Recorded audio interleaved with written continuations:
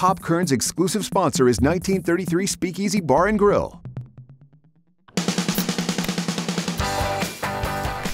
Welcome back to Pop Kern. I'm Karen Hua, and you caught us just at the right time. The sun is starting to come out. It's been unusually cold for May, which is why we want to get you ready for summer. We're at the most iconic place downtown, the Padre Hotel. They're going to be stirring up some cocktails for us that you can make right at home. So let's get to it.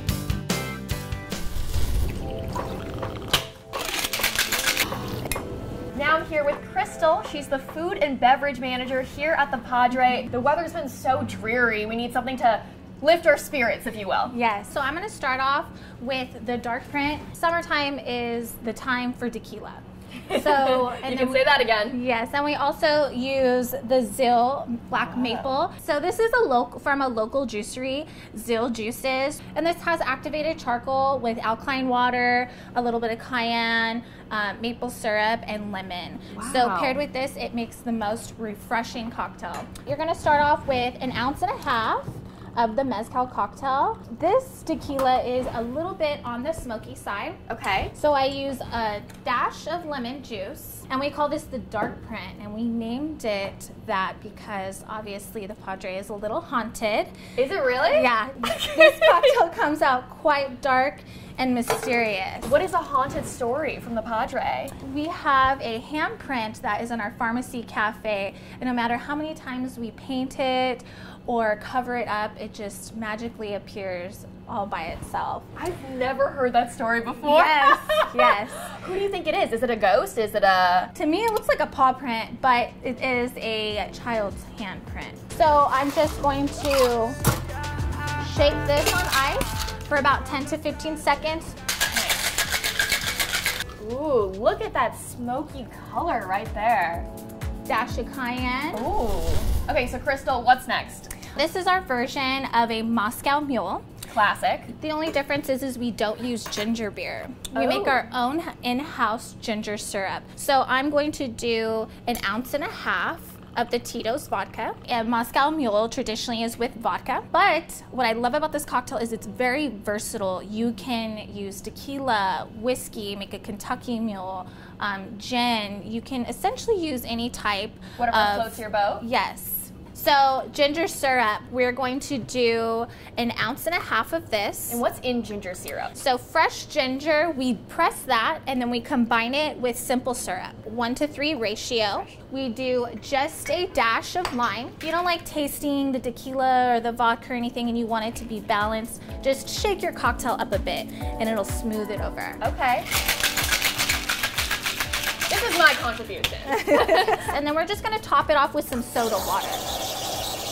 And then I like to garnish it with some fresh mint, but you definitely don't have to. And I always slap my herbs just because it opens up the aromas.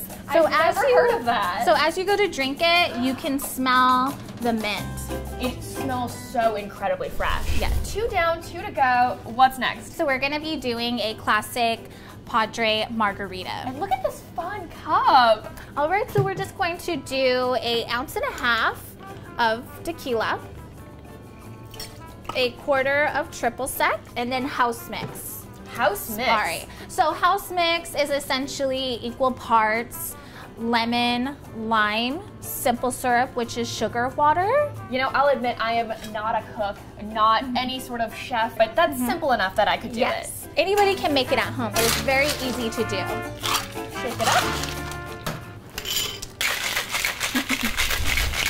Wow, filled to the brim. There we go. My favorite cocktail is going to be next, the Downtown Cooler. Okay. It is with our Zill Morning Glory. So we got more pressed juice here, and Yes. if it's pressed juice, it must be healthy, right? Yes, this has watermelon, orange, strawberry, and basil. Perfect to drink in the morning. Well, it's 5 o'clock somewhere, right?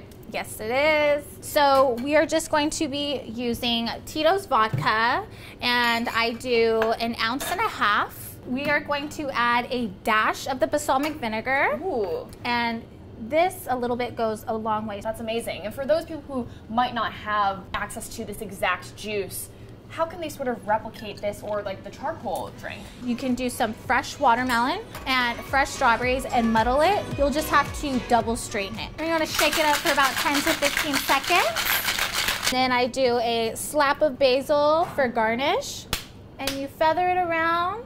Does that actually do anything? Or is it more for show? I like to feather it around the rim because whether if I'm drinking it here or there, you can smell the basil. It really does make a difference. Yes, this would be perfect with summer salad, maybe like some bruschetta, an appetizer, something very light. Well, I love that we've made so many delicious cocktails. Let's get some tasting in. Yes. Well, bottoms up. Never Cheers. too early, she said. Oh my gosh, so citrusy, so light, so refreshing. Ooh, this is the one I've been eyeing. This really, the color just screams summer. Yes, very refreshing. You get the watermelon, strawberry, and basil right from the start. Padre Mule. And how do you develop all these recipes? My guests inspire me, and they talk about what their flavors they like and build cocktails that are seasonal and geared toward Bakersfield people. Last one here. You know, this looks like a daunting drink, but like you said, it's fruity, it's citrusy. Oh my gosh. The flavor profile on this is insane. Yes, very complex, but you get the smokiness, the activated coconut charcoal.